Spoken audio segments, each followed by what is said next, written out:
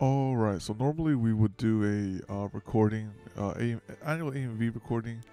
But this time we're gonna get started around with the annual, not the annual, but we'll try to get a new series going here. The ML theater side story. See if we get that going. So let's go in here. This actually was requested a while back. Did you know? This world of ours, though it seems ordinary at first glance, is overflowing with boundless mysteries. You may not notice it if you go about your daily routine and don't give it much thought. But if you pause for a moment and observe your surroundings, you'll begin to notice the true wonders of life in a way that you would never have imagined before. Alright, this is Sage Ball, the ML unit. Much like the miracle that has intertwined our fates once again, here's this place. I'm sorry? Who am I, you ask? Ah, yeah, of course. I suppose some of you may be meeting me for the first time. Allow me to introduce myself. My name is Ball, and this quiet little lady in my arms is Cezanne. Well, to be more precise, this doll is a container for Cezanne's soul. I have spent many years researching a way to bring her back. In my quest for knowledge, I have traveled to multiple universes, both within and without our dimension. Alas, I have ended up learning where the fewer principles of interdimension travel. On the bright side, during my travels, I had a most intriguing encounter. I believe it was after completing my exploration of Nixie's Sanctum of Orbis around the time I returned to life on my homeworld. Alright, let me adjust the volume here just a little. See if we can get a little bit more output. Alright, here we go. Adjust it a bit more. I think, okay, that should be good. Per usual, I was prepared to give consultations to the locals of the nearby village. And let me turn down the game volume just a little too.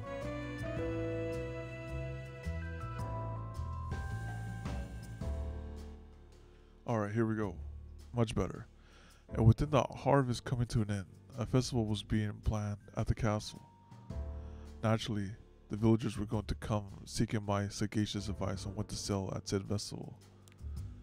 But then I saw my old friend, the trusty mercenary captain, Armin, running towards me, shouting,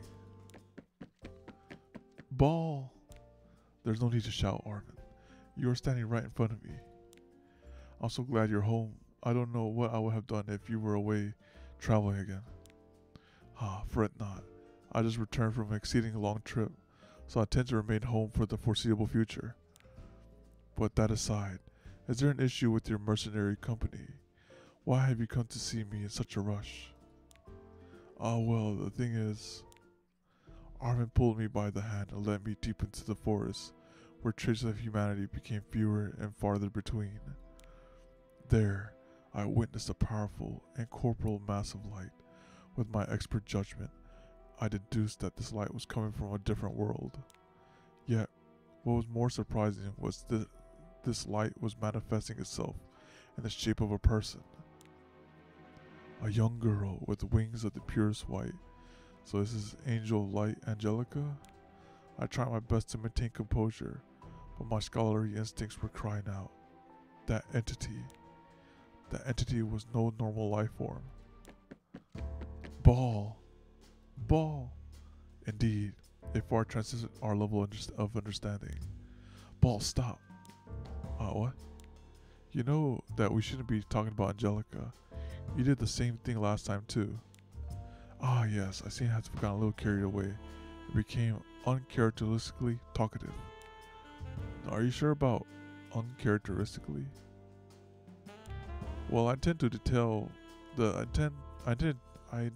detail this Moonlight concept that occurs on Orbis.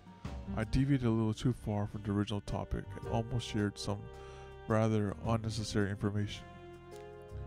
To get back on topic, there's a phenomenon where two beings from different universes appear to share the same face, such as the young winged girl and our High Priestess of the Blue Cross. So he's referring to Angelica of Light and the regular Angelica. Your world has coined the term Moonlight to describe this. I believe the term was derived from folklore. There's a legend where if you make a sincere wish on the night of a full moon, an identical clone of yourself will appear and help you in time of need. It is certainly a romantic idea, but from a purely academic standpoint, the lack of sustained empirical evidence has rendered this hypothesis highly impossible. Well, excluding a few outliers where such and such met a past version of themselves or came across an automatic doll manufactured in their likeness. In most cases, these lookalikes are visitors from another world. In other words, they aren't just copies, but genuine people with their own distinct sense of self. So yeah, he was referring to Maid Chloe and Lots in Taiwan. As such, the claim that both you and your Moonlight alter ego will vanish upon encountering one another is a little more spurious superstition. Oh yeah? You won't believe it until you see it, you say. That is precisely why I prepared a little experiment. Mr. Ball, Miss Cezanne, would you please come join us on stage? A pleasure to meet you all. As you have likely guessed, my name is Ball, and here's my teacher. I am Cezanne, the great magician. Observe everyone, we both stand here, face to face, close enough to touch, and nothing. Nobody has vanished, nor has the universe collapsed in on itself. So there you have it, so they can coexist with each other. Well duh, that's exactly what exactly is the point of this experiment? To prove that you're an irredeemable idiot in every universe? But my lady, unlike me, he's apparently a reputable mage, back in his own world, of course. Huh, how do you know he just didn't make that up? Isn't he Sage Ball? Doesn't that just mean he was no good at magic, then moved on to scholarship instead? Wouldn't a truly reputable mage have chosen a more dignified name like Great Magician Ball instead? Huh. Ah, now that you mention it, his Sasan seems to be in quite bad state. Perhaps I am a more talented one after all. Sonotori. Don't get ahead of yourself. You're both still idiots. Oh, well, you two may return to your seats now. We can't find our way there. We can't find our own way there. So don't you dare call that mercenary who tries acting cute all the time. Huh. What an interesting pair. Always so pleasant to talk to. I see the Cezanne of this world is highly intelligent, wise, and sophisticated, though her personality is a little different from my Cezanne. Yeah. Stop lying to you? I'm afraid I don't quite understand what you're trying to say. I'm awfully sorry, but would you mind speaking up a little? What's that? Everyone here knows Cezanne is a ventriloquist dummy. Oh, you're quite the community, aren't you? There are certainly a lot of witty people in the audience today. And why is our lovely guest seated? Oh, there you are, all the way in the back. Well, thank you for your contribution. I hope you enjoy the rest of the show. Armin. I've already written down their seat numbers. As reliable as always. Also, please restrain them in their seat before the end of the show, just in case they try to run away. I'm on it. You can always count on me. This was only supposed to be a short introduction before the show started, but I think I've been holding you for far too long already. That's just how much I treasure you all. It is thanks to your intellectual curiosity that this deity even exists at all. So yeah, 10-minute intro. Now, on to today's tale. Using the power of magic and science, I have created a vivid representation of various interesting events I've heard about or witnessed personally while traveling through various dimensions. Certain parts have been slightly edited to aid with your understanding, while others may feel vague or unclear as a result of my memory or having only heard the tale secondhand. But rest assured, most of what you will see did happen, albeit in a different world you cannot personally visit. Now, without further ado, I present to you. Are you ready? I'll lead the way. Don't worry. Our first story takes place in this universe. It's a long story, so we had to divide into several seasons. Today we'll start with the first one. I highly recommend this story. Hope you enjoy it. Alright, so what we'll do here is we'll just do Act 1 and then call it a video.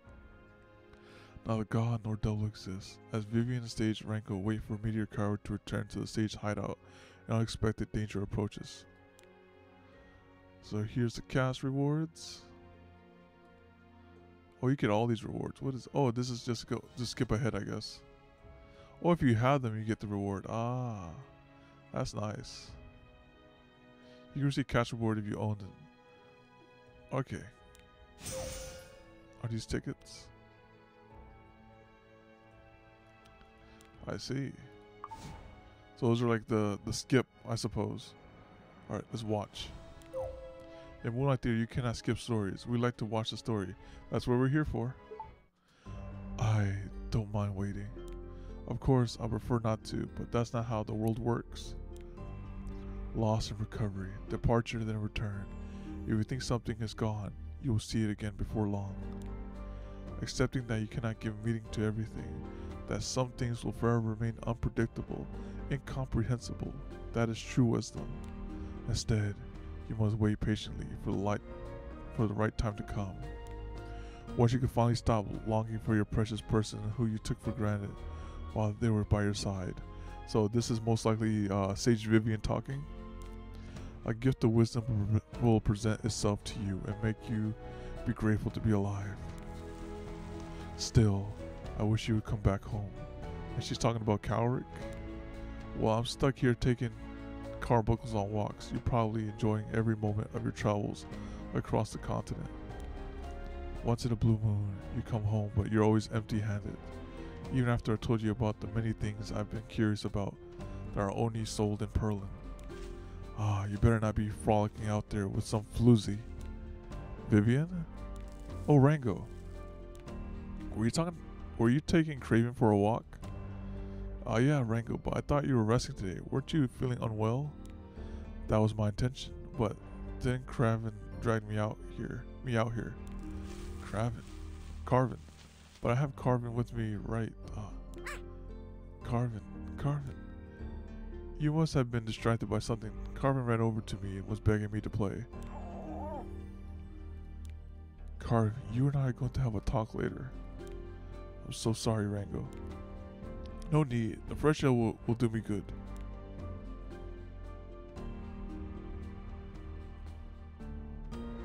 Still, it's chilly. You should get back inside. Sure, why don't you accompany me back?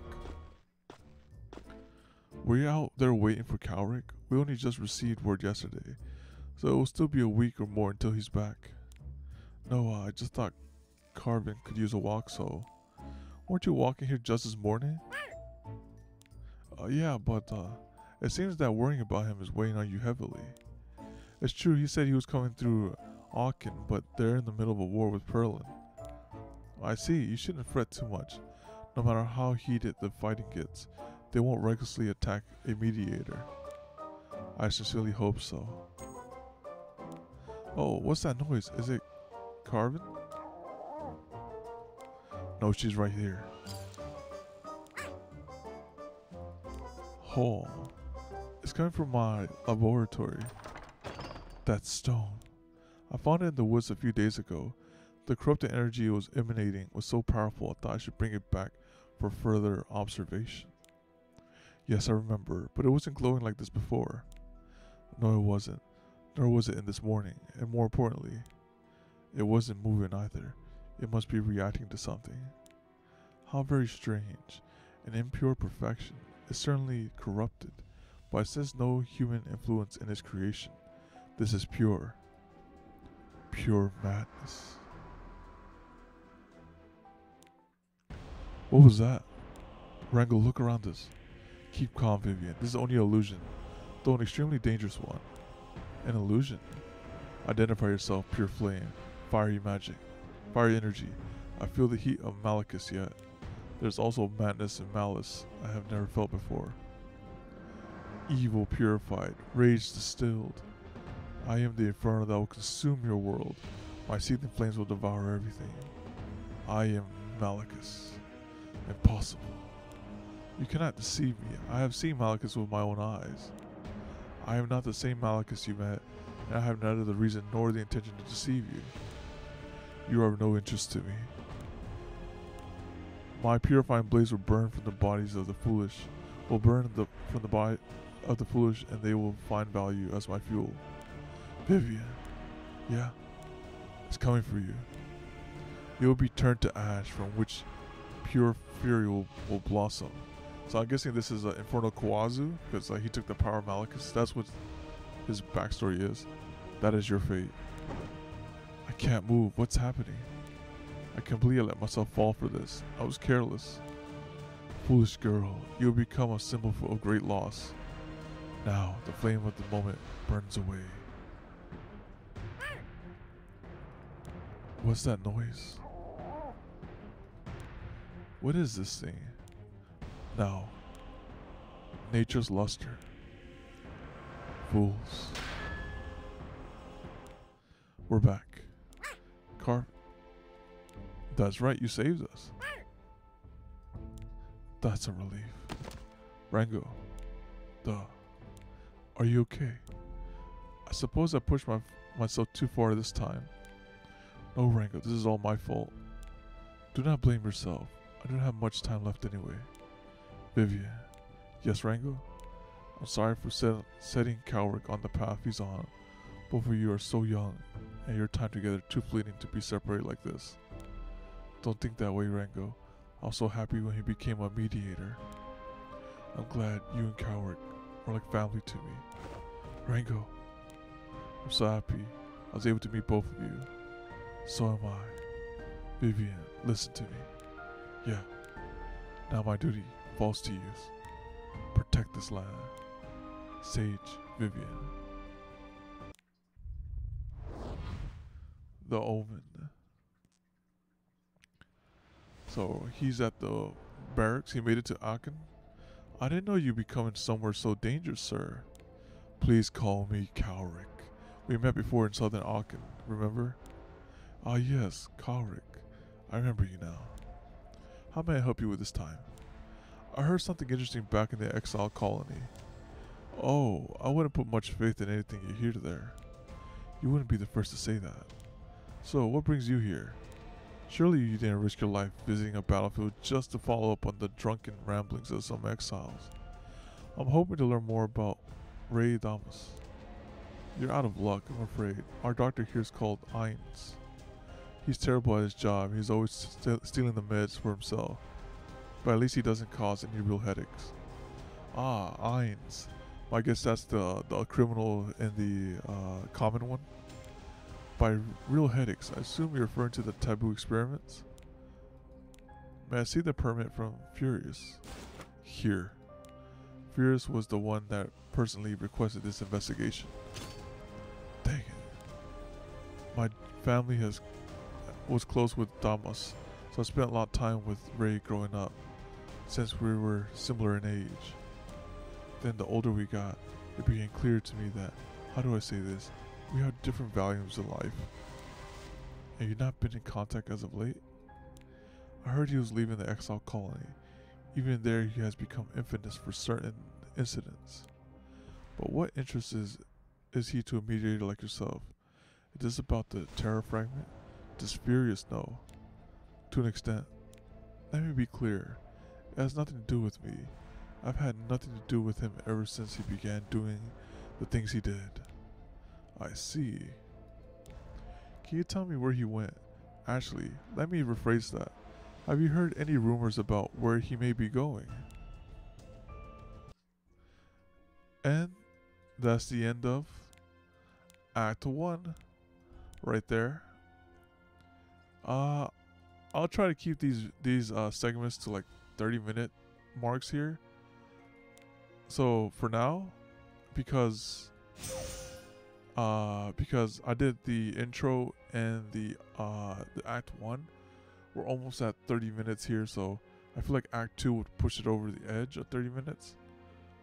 So next week we'll see if we can cover 2 acts, Act 2 and 3, and see if that puts us in the 30-minute bracket. But yeah, so that's how it started right there. Quick summary there. Vivian went to the I guess this is the end of video summary in case people didn't want to get the whole gist of it. So Vivian saw a stone. They got transported to a different world. They saw Malekith. Carvin saved them, and Meteor Cowrick made it to Aachen, and he's looking for Damas. Yep. So that's the summary right there. So please let me know if what you think about the series. If not, I could do something else. You'd like to see something be incorporated, maybe like trees and stuff like that. But yeah, so thanks for watching if you made it this far. Next week we'll see if we can record the next part and do Act 2, which is Remnant Violet's part. Alright, take care.